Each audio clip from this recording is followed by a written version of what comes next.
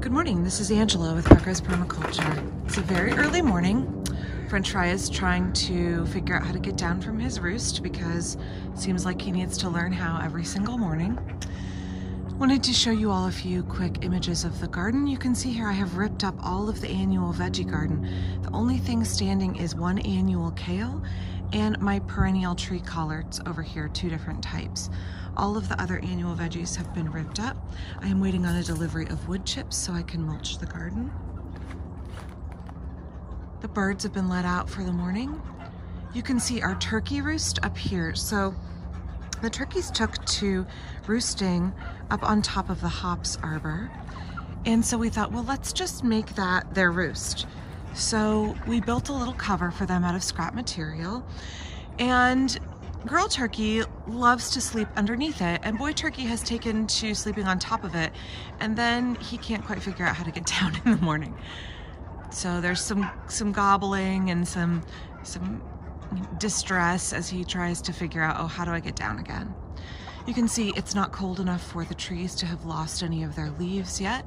It's chilly this morning in the 40s, but not cold enough for things to have dropped leaves, so not quite time to prune. I'm way behind on pruning right now.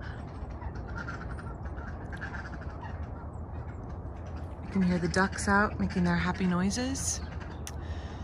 So this time of year, I typically just pull up everything and I chop it up and I throw it back on the beds.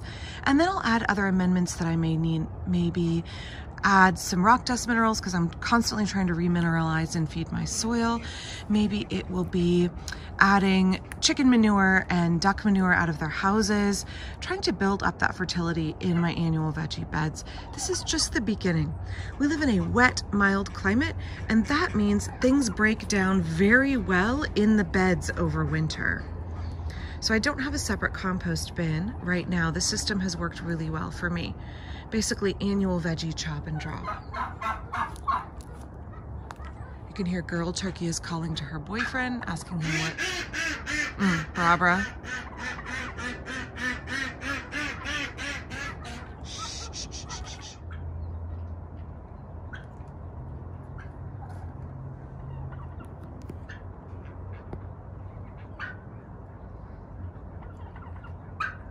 You can hear that Blondie is calling to French Fry, telling him to get with the program.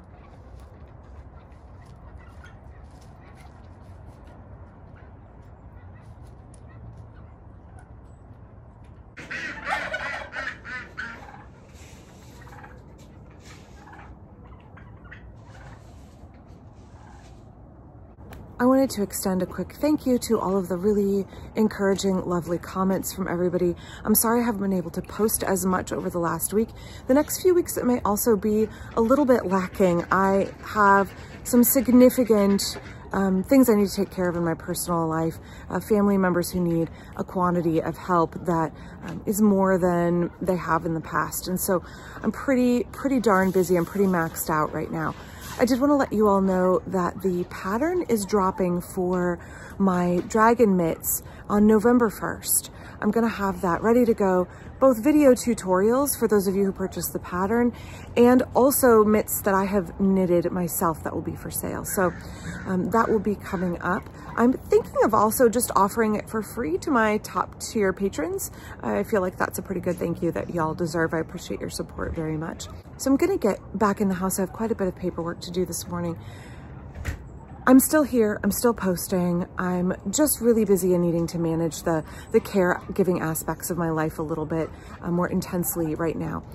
So I'm gonna go head in, but I will be back very soon from out here in my permaculture garden. I hope you all enjoyed this look at what it's like doing morning poultry chores and what my annual veggie garden is looking like here at the very end of October.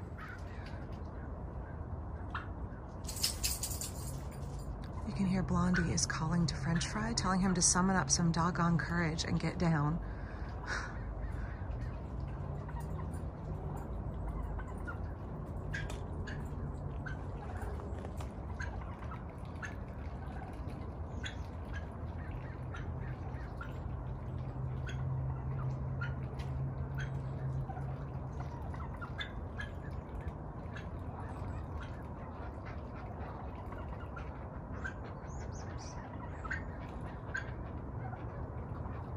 He's thinking about it.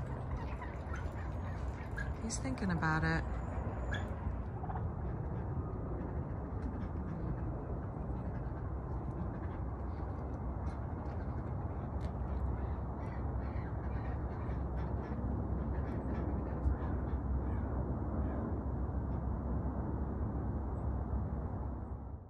Thank you to my new patrons, Julia, Faith, Rox, M, and Lynn. I appreciate your support very much. Please be sure to check out my dragon mitt pattern and mitts for sale, which will open on November 1st. Thank you.